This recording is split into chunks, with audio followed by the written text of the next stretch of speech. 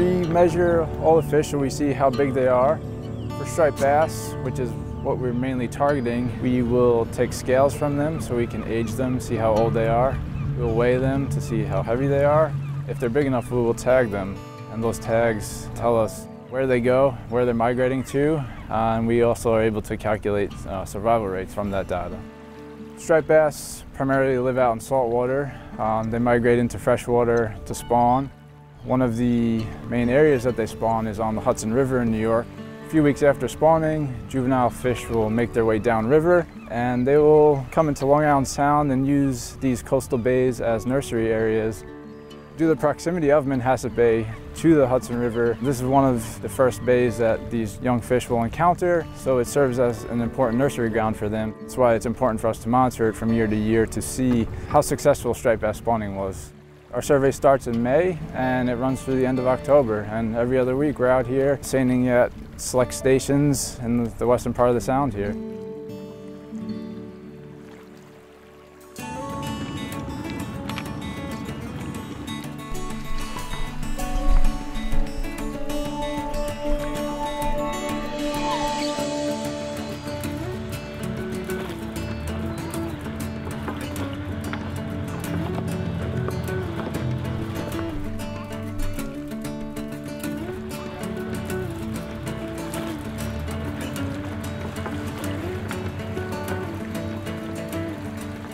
I love being out here on the water.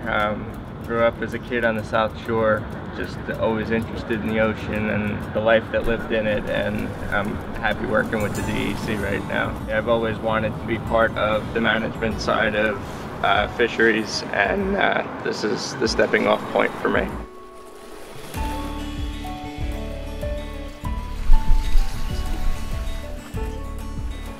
I grew up on the Great South Bay, fishing and surfing often, so being an avid fisherman and waterman, I like being on the conservation and recreational side of it, and to witness firsthand what's going on, to have a role in the conservation efforts, it just backs up my whole, my whole history of being on the water.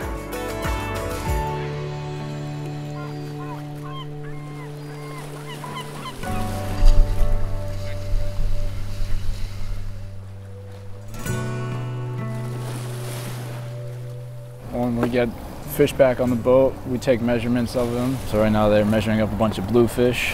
161, 189, bunker,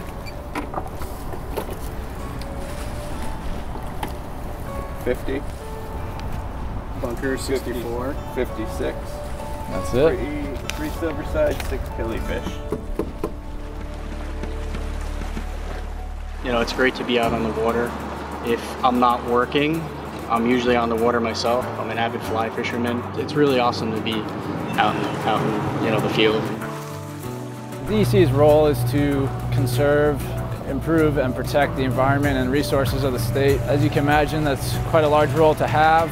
One of the things I want people to know is that public participation is key to the success of the DEC, whether it be commenting on a proposed regulation, letting us know when you see something out of the ordinary. It's really a collaborative effort between us all to make the environment and the state a better place.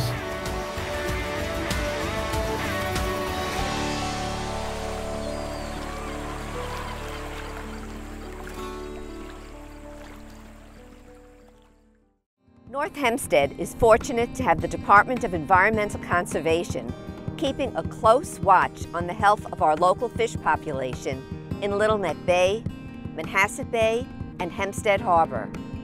Their research is critical to helping the town monitor the quality of our waterways and our marine life.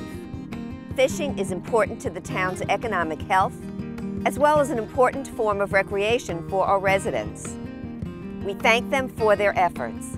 Together, we can keep North Hempstead clean, vital, and full of life.